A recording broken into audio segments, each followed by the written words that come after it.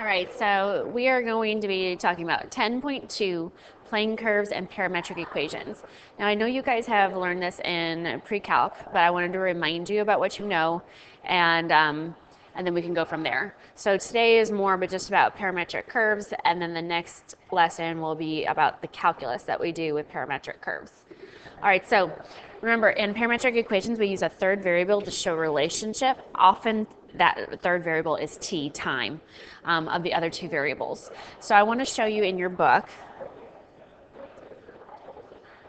This is on page 709. This is an example that the book gives. So normally, if we consider a path followed by an object, so you see here,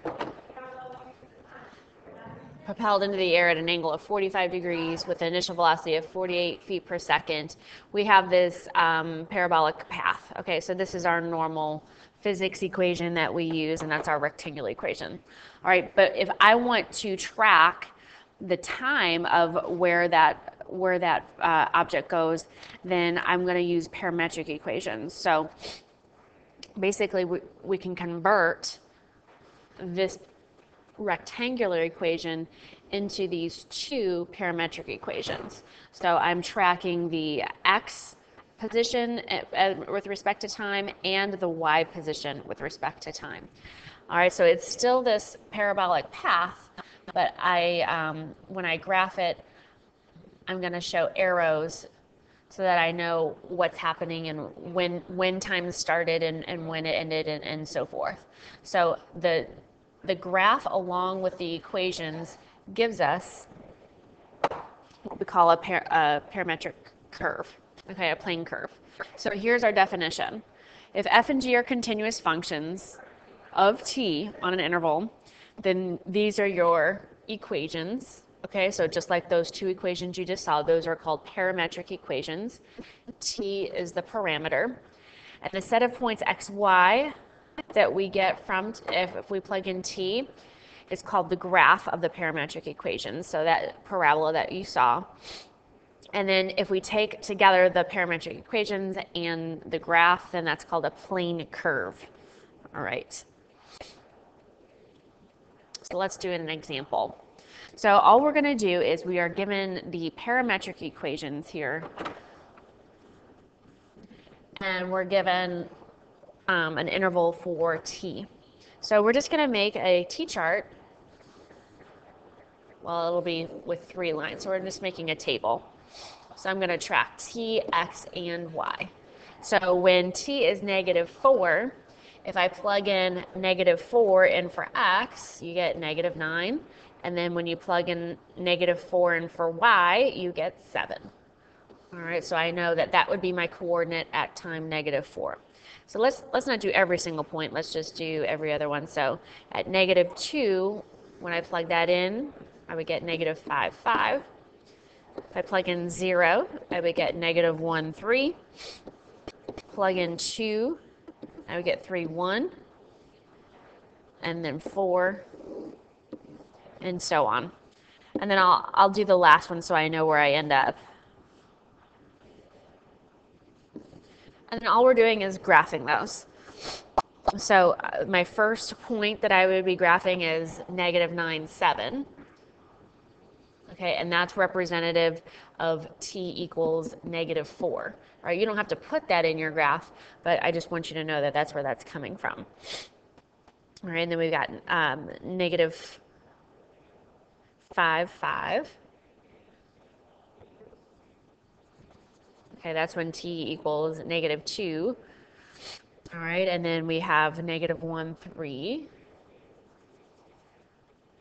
And then 3, 1. 7, -1. And 9, -2. All right, so you see it's making a straight line. Okay, so this is the graph. Now I want to make sure that I put arrows to show the direction of time of my parameter. So t is happening starting from here to there versus the other way. So when this is end up with t equals 5. So that along with your graphs is your plane curve. All right, so next what I want to show you Well, we'll do example 2 in a minute, but I want to show you an example of a Wolfram Alpha demonstration. All right, so this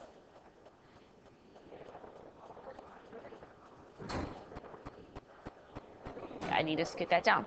So I wanted you to see that the equations, if you look down here at the very bottom, it says the track has parametric equations x equals 3 cosine of t, y equals 5 sine of t.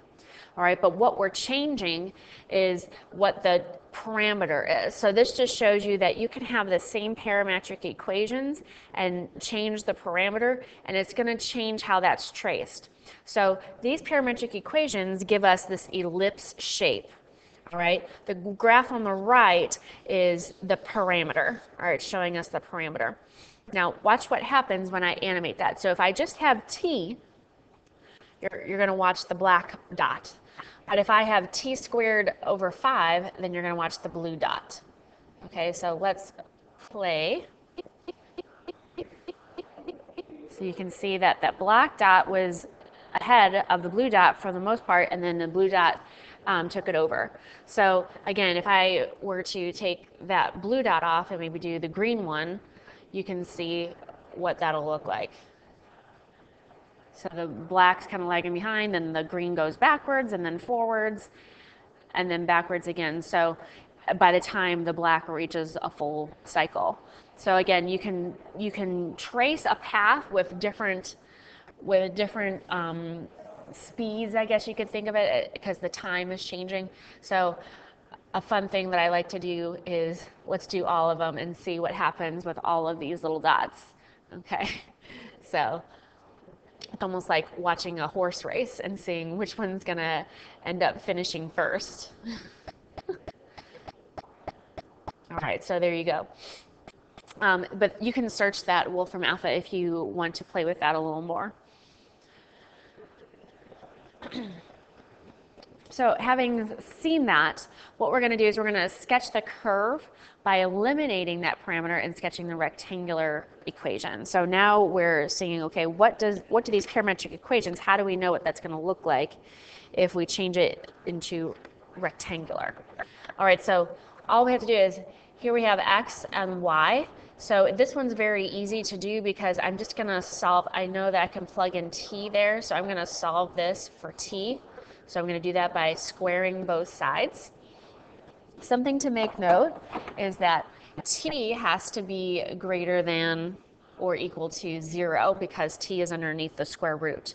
So we have to keep that in mind. So if t has to be greater than or equal to 0, then x also has to be greater than or equal to 0 for our rectangular equation.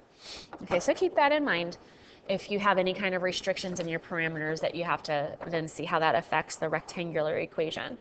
So if I plug this in, all right, I'm going to get y equals x squared minus 5. So we know that's just a parabola that's shifted down. All right, so let's start at -5 and then go from there. All right, so since x has to be greater than 0, I'm not going to do the left half of the parabola. It's just going to go like that. Okay, and then again, I want to show time. So when t is equal to 0, we know that our coordinate would be at this point right here, 0, -5. So this is the starting point, and it would be running that way. Okay, so that's our rectangular equation with our domain restriction. Okay, let's do another one. We're going to sketch the curve of these parametric equations and indicate the direction of the curve. All right, then we're going to convert the parametric to rectangular. So we're going to do both. So we're going to do the charts and we're going to do the parametric and see if they align with what we thought. So I'm going to start, look at our parametric equations. They're trig ones. So I'm going to start with 0, then do like pi over 2, pi, 3 pi over 2, and see if we need to do any more.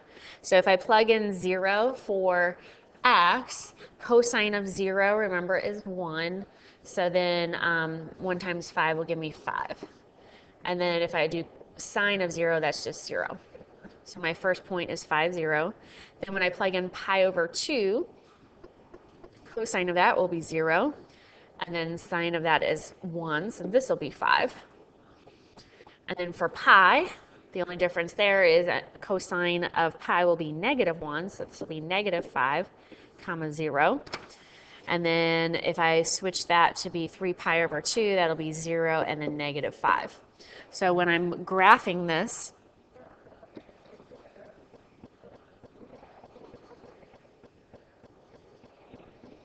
I have those points. All right, if you wanted to, you could do more. Before I actually connect those to make a graph, let's convert it to rectangular form to make sense. So when you have trig equations, remember our Pythagorean identity, sine squared plus cosine squared equals 1. And if I solve then, instead of solving for t or x like we did in the last one, I'm going to solve this for cosine. So cosine of t is equal to x over 5. And sine of t is equal to y over 5. So if I replace that then, so for instead of doing sine of t, I'm going to be doing y divided by 5 squared. And then instead of cosine squared, I'm going to be doing x over 5 squared. Then you can see I've got this, which looks more like a conic, right? But notice that we have the same denominator.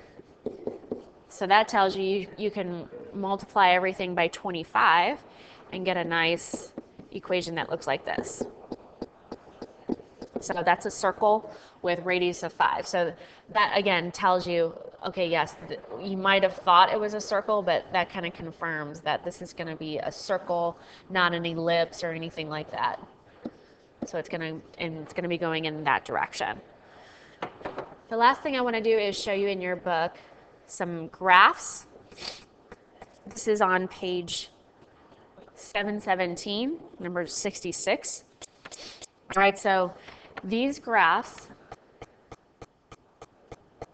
okay, we have labeled A, B, C, D, E, F. Ooh, maybe I should zoom out a little bit so we can see all of them. But there we go. But what I want you to do is I want you to match all of these graphs on the left with the parametric equations on the right. So pause the video, stop it, and then try to match them up, and then when you're done, we can go back and talk about it. All right, so by now you've had a chance to look at it. Here are the correct answers, just so you can check yourself. So the first one is F, number 2 is C, number 3 is D, 4 is A, 5 is B, and 6 is E. All right, so now let's talk about some of the whys behind this. Actually, what I'd like to do is talk about I want to talk about the parameter. Notice that this isn't time, this is theta. So our parameter is really the angle. So just keep that in mind. So that's what we're really looking at. So if you look at a lot of these graphs, the x values or the y values are restricted. So for example, on A, graph A, my x values only go from -1 to 1, and my y values look like they only go from -2 to 2. So that's something to keep in mind. On B, the highest it goes, it looks like maybe to x equals 2. On C, the x values only go from -1 to 0. All right, and then the y values only go from 1 to, oh, I covered that up, 1 to 3. So again, that's going to be really helpful as you look at these different parameters, is to look at your x, your coordinates, and see if there's any restrictions. So I wanted to look at number 3 first. All right, so these parameters right here, so D. All right, so for cosine of theta, keep in mind that those answers that you're going to get, whatever you plug in for theta, it's going to be somewhere in between +4 and -4. If there was no 4 there, cosine would be between +1 and -1.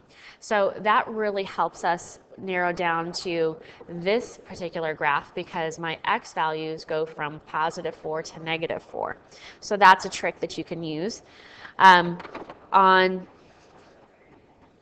number 4, all right, so A, if I look at cosine cubed, all right, so my x value again, cosine cubed has to be in between, no matter what I plug in there, has to be between a number between 1 and -1. So again, my x values, that's the only one where the x values are restricted that way, so they only go that far. So that's another way to match those up. Let's see, what's another one we can do that way? Cotangent is another one. So if I look at the one number 6, cotangent of theta, remember that's going to be that's all real numbers, right? So cotangent of theta is anywhere between +infinity and -infinity. So that's helpful too because that means our range has to go forever and ever, and that's how we knew it was E and not any of these other ones. The other ones had some kind of x value restriction. So again, things to point out. Otherwise, what I did is I would plug in a value for t. So like 1 has t as your parameter. If you plug in t equals 0, you get -1 or 2, which, you know, that could be either c or f. But then if I plug in another point like t equals 2, I get 3, 4. So that's how I'm matching that up with f and not c. Versus number 2, if I plug in 0, again, I get -2, -1 or 2, but then sine squared has to be sine squared -1. That has to be between the 1 and the 0. Okay, so that's gonna help us with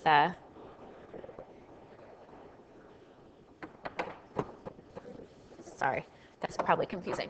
Sine squared -1. If we solve that, we're going to get from -1 to, if we square root that, that'll be -1 to 1. So we see -1, but then it doesn't stop to 1 because I can have any positive value. So again, there's lots of ways to figure out how to match those up. Feel free to share those with each other if you need to. And then we'll do more calculus next time.